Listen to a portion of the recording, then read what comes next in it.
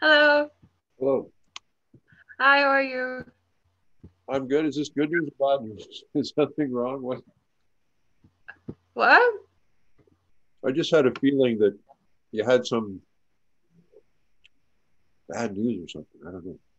No, actually, I have great news. I just need advice. I just wanted a different perspective on a pivotal change that I've been reflecting on and thinking about, and also just some kind of advice on things that you probably have more experience in. Like I'm selling my car, and I don't know how to sell a car. But the thing is, I'm selling my car, but I'm selling it for $1,300. And I called my dad and I was like, I'm selling my car. And he was like, you could have got 2,000. And he started screaming at me. And then he was being really passive aggressive and jabby. And then I hung up the phone. And so I felt this guilt of like, maybe I should have sold it for more. And so I have like 20 people wanting to buy my car. And then I'm selling my car to buy this van. But then I'm unsure if I like, now I'm feeling doubts about the van because my car is so reliable. But I also, why do I keep buying vehicles? I don't even have my license. And then what kind of advice do you want? Okay. Should Have you I have you sold the guess car? I have someone driving past it today. I'm kind of nervous because this guy that's friends with Dante and Tom and lives in Souk is driving past it and he wants to get it for his daughter. And it's his daughter's first car, and it was my first car. So I'm like, I want to pass that on. If I can give them a deal, and the dad's looking out to make sure it's a good car for his daughter and stuff like that. I mean, I had my grandpa and my uncle look at the car before I bought it, and if I can pass the car on energetically to the same kind of energy that I got the car, I think that'd be amazing. So I'm okay selling it for that price. But the only problem is it's parked right now where a tree is, and so if the guy pulls out to like go look at the car, I feel like Tree's gonna be like, "Hey, we're having a garden party," and I feel like I might not sell my car to this person I want to sell it to because of Tree. Uh, Also, David's had my car all month, and so I have to get my car back, and I have to fucking deep clean my car from whatever disaster David did to it, and Yeah. also, I don't know. I wanted to get a van, and I wanted to convert it and put like wood panels and make it really nice and like stained wood and stuff and put a bed in the back and then take it as like an adventure mobile for the summer and stuff at my apartment. But I'm also kind of nervous to do that. I don't know. Do you have identified the van? Like, I know the van. So the van is a GMC. GMC. It's from like the 80s. It's like 84. Um, all-wheel drive. And it's blue, and it's got a salmon sticker on it, and it's got the paint chipping off. And my friend's partner lives at this punk house, and they were selling the van at this punk house, and and it was just parked in the back. And he was originally selling it for 600, but then he got a new battery, and so it's 800.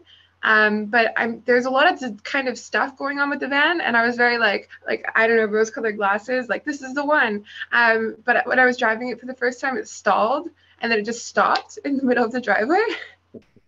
And so I'm selling my reliable car for this van that I don't know. But the thing is, the guy bought the van for I think 2,000 a couple years ago, and then he put $3,000 of work into it. oh wow.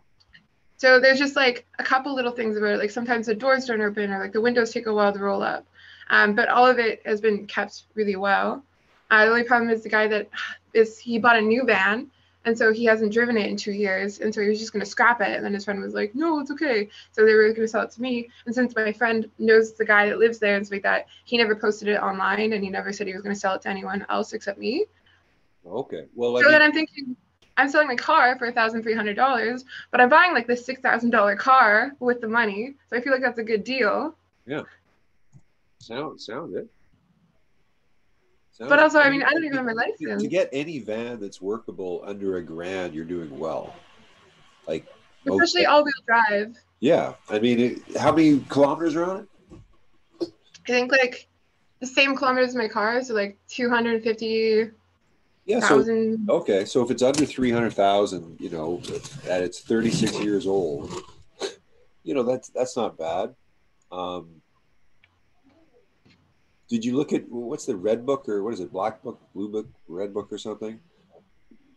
there's an actual book that gives appraisal, like what things are worth. Oh. And you can maybe look online or something for what things. But I mean, from what you're telling me, you know, if you got the inside track, it wasn't put up for sale, it was sitting there, like $3,000. That's probably pretty good, because a lot of times cars sit there because, you know, there's 10 things that need to be fixed, and Mm-hmm. and you buy it, now you're fucked because you got to put like 3 or 4 grand into it, right? Mm-hmm. If you trust your friends, or you think they're not trying to shaft you. Well, the guy was super nice. Like he texted me and was like, told me any little issue that was with the van. He said he could take it diagnosed for me if I wanted it, but that might be a little bit more on the price. I hung out with him for 2 hours, and we went through the van and like looked at all the little quirks, and he fixed things up. We went for a drive together. We hung out for a bit. Like, you know, I don't think anyone's trying to like really. Like, Yeah. Oh, yeah. that sounds good. You know, it's an automatic. Yeah. And it stalled in the middle, like it just stopped going. Yeah. But that was also because it hadn't been regularly driven in 2 years. Right. And it got a new battery, and the guy said he drove it around town all day the next day with the new battery, and there was no issues. Right. Okay. Yeah. No. Sounds good, man. I don't know anything about cars. I have like 20. You know what? I posted a picture of my car. I didn't know that this was weird until someone pointed it out to me. But I only posted one picture of my car when I put it up for sale, and it was my car in a ditch with me laughing and in a tow truck. And someone sent me a message being like, "Did you steal this car?" And I was like, "What?" Well, they said, "Why are you selling it?" And I was like, "I don't know. I can't even drive. You see that picture of it in the ditch?" And they were like, "Did you steal it?" And I was like, "No." And so I had this long line, and then I was talking to Nigel, and he's like, "What? Why the fuck did you like? The only picture you posted it was in a ditch." But I got like 20 people wanting to buy it. But I mean, I got 20 people wanting to buy a car where I posted a picture of it in a ditch. So I mean, it's a hit. It's a hit. But well, I'm also I like this car, and I know I have a lot of I'm sad to let go of that car because I love that car. I mean, every time I went out with that car, everyone was like, "I love your car." Everyone was like, "Can I have your car?" Some people were like, "Can I have your car? Can I borrow your car? I love your car." And like cool stickers, and like that car was a hit. That car is a hit. It's so it's fun. Have you sold it? No. And when's the person coming over? Tomorrow. I have like 5 people wanting to come view it tomorrow. Don't like everyone sort of one thing I would say is everyone sort of always tries to negotiate down. Like no one's tried to negotiate down with me. I'm selling it. I'm only selling it for 1,300. I'm not going down because that's. Well, no, what I'm just saying is don't go any lower because I mean it sounds like you priced it too low, and that's why you're getting so much interest. Like it's hard to. Well, I didn't know because I thought everyone's broke like me. I thought $1,300 is a lot for people. No, but it doesn't matter. Other people have 10 grand in the bank. They're not like you, right? You can't think of the value of the car based upon how much money you have. Well, I needed to sell it quickly so I could get the van because he said that he was going to put an ad up next week because it's already been a couple of weeks that I've been telling him I was going to get it. Well, I get that. I mean, the thing is, you've already set the price. The van's there. Just do it. I mean, do it. But I'm scared because I mean, what if the van's terrible on gas? My car's already terrible on gas. I'm letting go of an entire history of that car, which was so fun. I love that car, and I'm letting go of a very big attachment I have to something that's very dear to me to bring in something new that I don't even know is going to be as reliable. Well, but the thing is, the reason you're getting a van is for lifestyle change. Yeah. So that's why I'm like, oh, maybe not. I don't know, because I got that fear that's like, oh, yeah. Maybe you should just like not do anything. Keep your car, keep your apartment, keep your life. It's fine. It's fine. Don't make any changes. Well, I mean, you do have a stable apartment. Going on the road is fun. It's not fun if your car is always breaking down. I would definitely get BCA if you don't have it, because you get 4 free tows or whatever like that. So it's worth it. I don't know. Definitely it's a risk, right? I mean, you're on the one hand, you got reliable car, reliable apartment. On the other hand, you've got living in a van that could break down, but you're living the life kind of thing. Yeah, and I've never been a stable person up until the last year. I'm getting really fed up. I'm getting really fed up with my own shit. Like I really thrive in a more nomadic space, with things with a lot more freedom and a lot less areas to pull. I just want to be able to just, roll out of my car in the sun and like lie on the grass and just not want to give a fuck anymore. Like I just want to be like passing through everything and just this like very. Yeah, you've been through a lot, and you said you want some changes. So, you know, I mean, I don't know. I mean, I feel if I say anything and then something goes wrong, then I'm the person who suggested it. But I I'm open to suggestions. well, just I mean, you've told me the info. You know the risk. The money that you get in the difference. If there's something wrong with the van, you got 500 extra bucks. You can put it in. You might have to. There might be something you might have to replace, maybe. But the battery, a lot of things, yeah, it's usually the battery. Um, you are a nomad, man. I mean, I don't know what the fuck I'm doing. Honestly, when I was in Nanaimo last week, I was like, I don't know what's going on. Like, why do I feel like I'm having a breakdown? I'm like, because I'm not staying true to myself with anything. I'm like, I'm in this city, I'm in this world, and I'm in this different energy, and I've been trying to morph myself into it. And I feel like I'm not growing as the person I am because I'm trying to grow into all these little areas and fits and shapes so I can, fill in the gaps or, be this other person or, try to fit in when none of this is actually anything that I wanted. And I just was like, my family's all like, oh, you're so proud of you. You're doing so well. You're so stable. And I'm like, yeah, but like, I'm not. not enjoying it. Yeah. Well, I mean, I understand. I mean, I have the same. I go through the same thing every year, right? I mean, I'm staying in a kind of stable environment, but I got like a lot of work I got to do because I know as soon as I go on the road, good luck. It's different. It's it's a much different experience. It's present moment flow right now in this Yeah. scheduled life. So, and it's And like, what am I like? well, just I mean, the thing is, it's COVID time, so I mean, it might be good because all the parks, nobody's in there. Like maybe there's tons of room ready to go. I mean, you've got Jorge and Kyle waiting for you. So I think the Planetary Guardian fleet is waiting.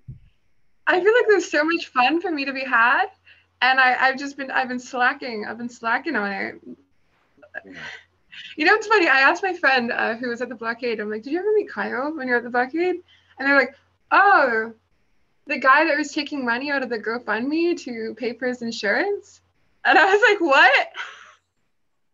"What?" Did he? Yeah, I guess that's why he got kicked out. Or one of the reasons. But the thing is, they have like $300,000 to $500,000. I heard. Like, where's all that money going? And if and how did Kyle have access to the funds? like, the thing is, I thought about it. It makes sense for him to have when he was at the blockade full time, he was the only person full time at Eating Cap. It would make sense for him to have to pay his insurance because he's holding the fort down and he's unable to get full time work. yeah. But I don't know. No, it's true. I mean, if you're the only guy up there and you're using your vehicle, and all of a sudden you have no insurance, I would say that's worthy of it. Maybe not a full year, but I don't know. I don't know. I'm also nervous to live in a van after what happened with Jordan being homeless. Well, I mean, the thing is, I mean, you have parents. I mean, you're a much different person. I mean, he's in Vancouver. I mean, did you see the video this morning? He had the video this morning? He drew his name on his van. He set fire to his arm. Oh, yeah, yesterday, yeah. I didn't see that till this morning.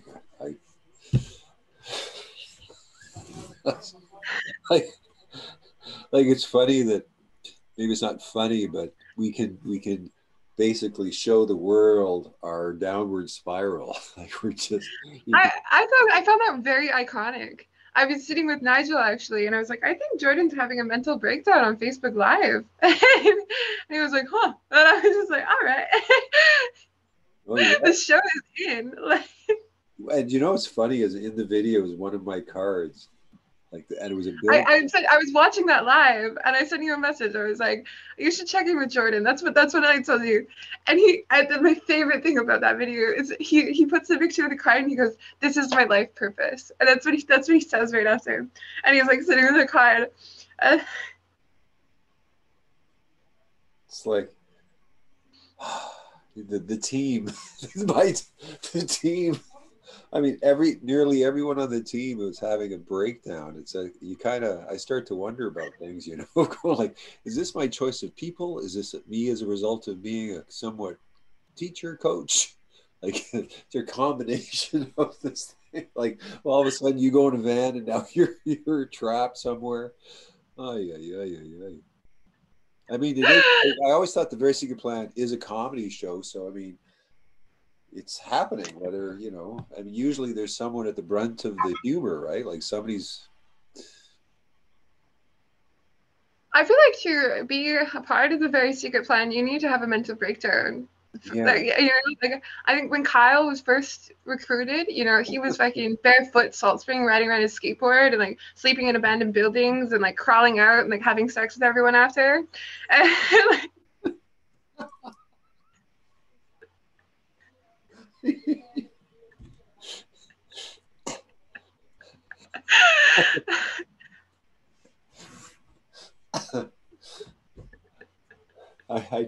I can see you in like 2 weeks. There's a fleet of Jorge and you and Kyle, and you guys are surrounded by the cops. You guys all go to jail. And your dad, then you go to the hospital with Jordan, and everyone in the plan is in the hospital. we're all like, we're all calling you for, we're all doing a Zoom meeting together from different parts of the psych ward. And you're all using the tools. I think the guards are using a jab, and I tried my enrollment conversation, but they just wouldn't come. And I was sitting with a psychiatrist, and I kept telling her that she was doing combo killers. I was throwing the cards at her. She didn't understand. She's unable to synergize with me, day one. Yeah. Day two, I asked my family if they could come for a visit, but I asked them to bring a board. I've gotten everyone in the psych ward to get through the plan. Seems like they're only people that understand it.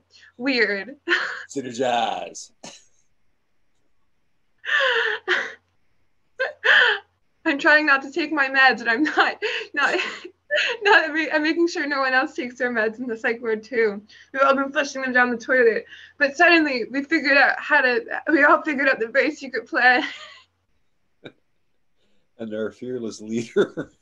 As soon as we get out, we're gonna start spreading the word. She'll be like sitting online and being like, "No, I'm working on a plan to get you guys out," and we'll be like. I mean, I've had that happen. I mean, I've had people who, you know, they asked me to come to the island to pick them up and take them away because their boyfriend went psychotic, kind of thing. I took a First Nations elder away from Vancouver to the Olympics because he thought he was going to be attacked by the RCMP. I've done a few secret missions with people as part of my planetary guardian service to the world. Anyway, I think I got to get running here. Yeah, I gotta go. Nice to check in with Secret Agent Brook Bond, and we shall talk soon. Yeah. Okay. Bye. All right. See you.